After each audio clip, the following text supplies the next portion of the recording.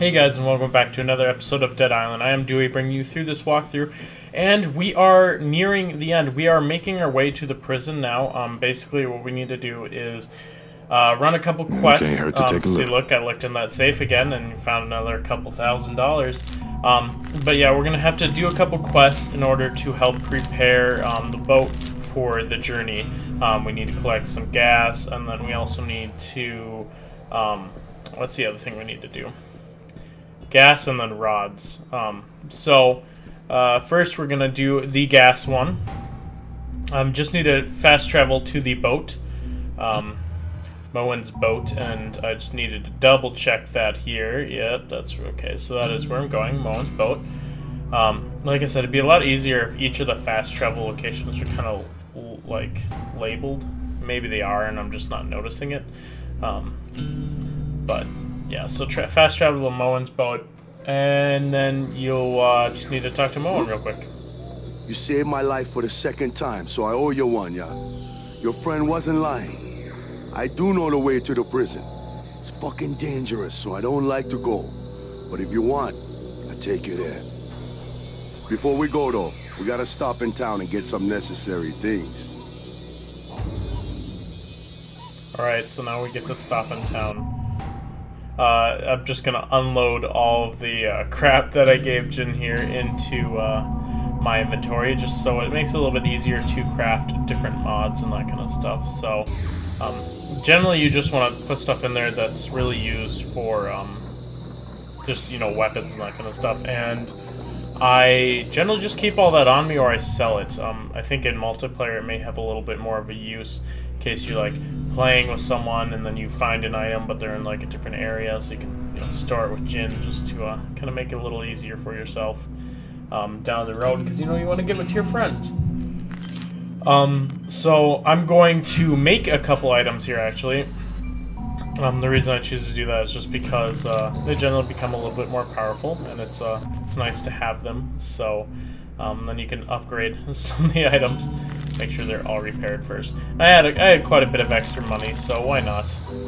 Why not upgrade them to their full maximum potential? So we get to go back to the city, my favorite. I still think out of all the areas, the city's probably just been the creepiest for me. Just the setups and the sounds and the whole atmosphere of it really has been the scariest, I guess, or just the just downright creepiest. So I'm curious what you guys thought has been the most creepiest area. There are two things that need to be taken care of before we head out. First thing is gas for the boat. We won't get there on fumes. The second thing is something special for Titus, so he lets us through. Otherwise, we can forget about ever getting inside. So what's it gonna be? I'ma try. Okay then. You'll find the fuel at the gas station. If you can find a car while you're there, you'll get back a lot quicker. I keep the stash for Titus in the red container by the seaside hangars. Here's the key to the storage unit. I'm staying here. I'll watch the boat. Good luck. That's right, we need to find the key to the storage area. Or we don't need to find the key, we need to find the secret stash for Titus so he lets us in. So that, gas, and then some bars, some rods to fix up the boat. All the way over there. They're gonna make me run all the way over there. It's not too bad, I guess, distance-wise. Getting our there and back again, a hobbit's tale. Whatever you call it. Achievement? I think those are called achievos. I guess the more walking you do, the more there and back again you'll get. It's just every time I hear of that, that just reminds me of Lord of the Rings. At this point, I'm not too focused on fighting every single last thing I see. Generally, the ones that are kind of either easy picks, easy kills, or just in my way. Now, there's going to be a giant edit here. The reason is because there is a very long side quest that I went on there, and I died a couple times, and it's something I chose to left out of the main walkthrough. Hopefully I will show it later on when I do more of the side quests, so you'll have the potential to see that. So hopefully you guys can forgive me for that. I'm asking a lot of forgiving for this walkthrough, and you know, that's, I guess, the way it has to be for now. Don't worry, you will see that at some point in time, just not right now. So the storage case, I didn't actually know. I just assumed that it was up on the upper levels, just because, hey, you know, who's gonna keep their stuff on the lower levels? That'd make things easy. So there is I believe a level 2 and a level 3 lock chest up here. So if you guys have the 3rd tier in the lock chest, unlike me, check out the posters there. Yeah, some hot random girl on the posters. So yeah, if you can, if you have the level 3 lock, then it might be nice and easy for you. So now you've got the secret stash, we need to go get the gas. Now the gas is a little bit tricky because obviously there are 2 of these big gas containers, and the best way to do that, to get that, is find a car.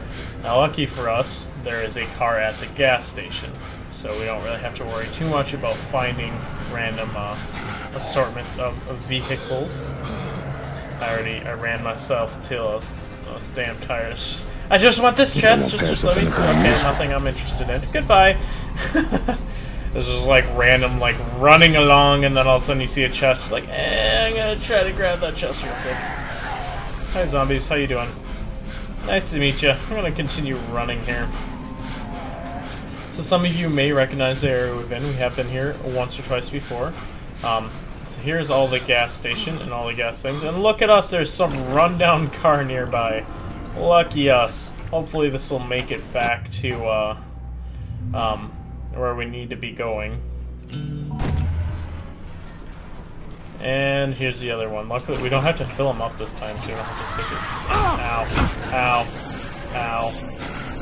Like zombies caught up with me. Get in. Get in. Oh, wrong side.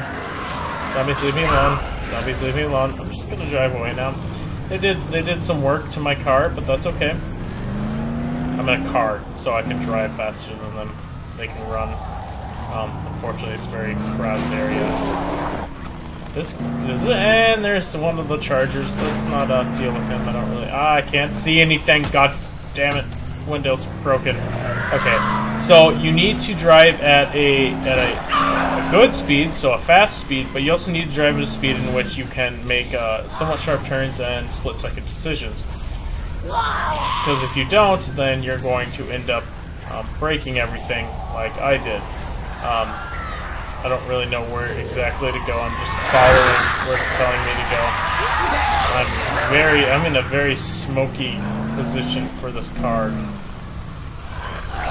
Navigate very carefully. Don't think I can go that way.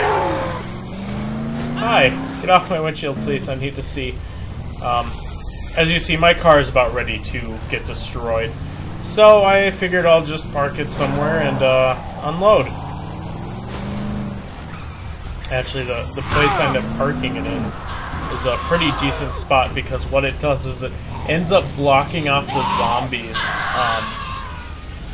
from behind me. So I wedge myself in a good position here because I block off the zombies on the right over there from getting into me. So that's kind of nice. Get off me, son!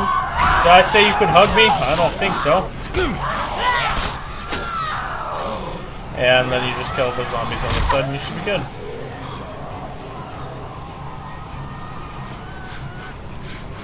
I hear another screamer coming after me. She's an ugly she disappeared. The fuck? Where the fuck she go? Oh, okay. Man, there's lots of ninja zombies in these later levels. Like, die, disappear. Okay. But yeah, the ones on the right there were blocked off from getting to me, so that's kind of nice because it allows me to load this boat with relative ease and less zombie harassment. So that's pretty much all you need to do. Is just load up, and that's going to be it. That's all we're going to see for this video. Next video, we get to go back to where Jin's father was shot, and or not shot, where he got bitten. And then we get to fix up the thing with some pipes, because pipes are nice. I think probably for like blocking mines out of the way or some nonsense like that.